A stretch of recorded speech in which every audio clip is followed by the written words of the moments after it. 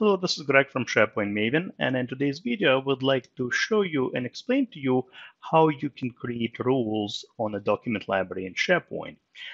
So first, I want to explain to you what this rules feature is all about. Essentially, the idea behind the rules feature is that you can create a certain rule, all right, certain logic, where you will be notified by email if something changes within your document library. For example, if maybe the new file is created, or maybe a file is deleted, etc. All right.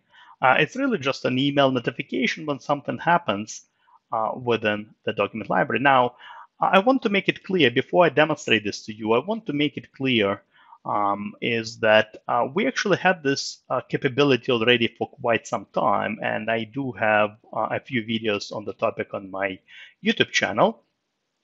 For many, many years, we had an alert feature. And if you navigate to the document library, all right, if we navigate to the document library and if you click three dots and say alert me, you will get this pop-up where you can configure pretty much the same rules, if you will. We call them alerts.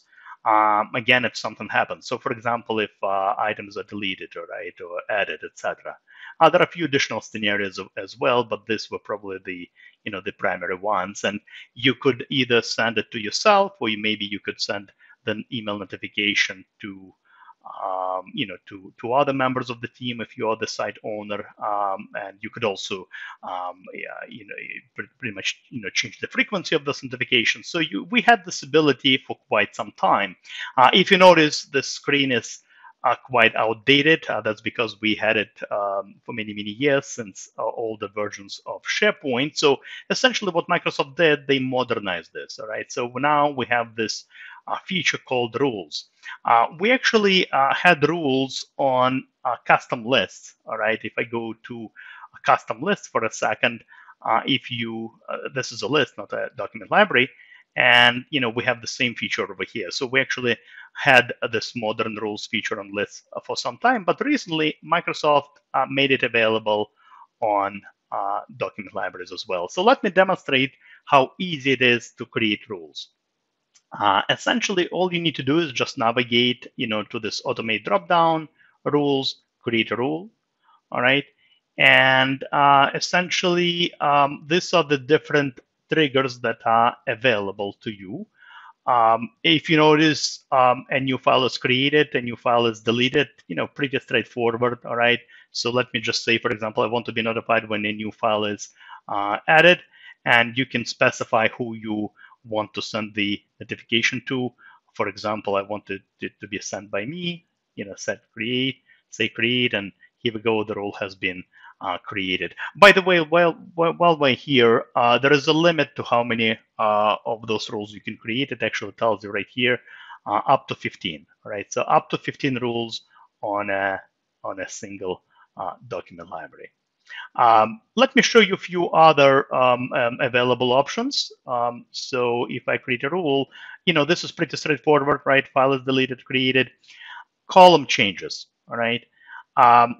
This probably makes sense for situations when you have a document library with metadata. If you have a document library with folders, doesn't make sense just because there is really no change in the column values, all right? So that's why I picked a library to show you the one that has some metadata. If you notice, I have this policies library with some columns, author, expiration date, owner, department name. Let me demonstrate how this works. So if I click rules again, create a rule, a column changes. That's when a certain column just changes its value. Doesn't matter what it is. It means that any column just changes its values, all right? It could be literally anything, doesn't matter. What it changes to, you will get an email. When you create a rule and say a column value changes, that's where you can actually specify, hey, I only want to be notified maybe when the owner changes from, I don't know, accounting to HR or something like this. All right, so let's use this example. You click on the drop-down rules, create a rule. Again, I want to go for column value changes, so I want to go for very specific change. And you just fill in the blanks, all right? You don't need to be familiar with code. You just say which column. I want to say owner, choose a condition, contains, and then I choose the value, maybe, when this column becomes HR, again, send an email to, and you have a few pre-selected, kind of, email addresses, I guess, fields. You can specify your email address, right? But, I just want it to be sent to me, all right? Hit create. And again, another rule has been created. And essentially from this point on, you will just get an email. It will be one of those automated emails that you get. Essentially it will just notify you of the change being made on the library. Now, in case, last thing I want to show you, in case if you want to maybe delete a certain rule, maybe disable it, whatever, again, navigate here, say manage rule, and here we go. You see I can, maybe disable a certain rule, if I want to, all right?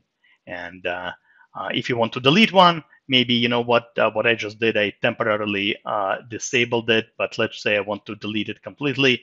So let me click, say delete, and again, let me click, say delete, all right? So that's all I wanted to show you in this video. Hopefully you learned something new. As always, happy to see you on my YouTube channel, and as well as my blog, SharePointMaven.com. Thank you very much. Have a great rest of the day. Goodbye.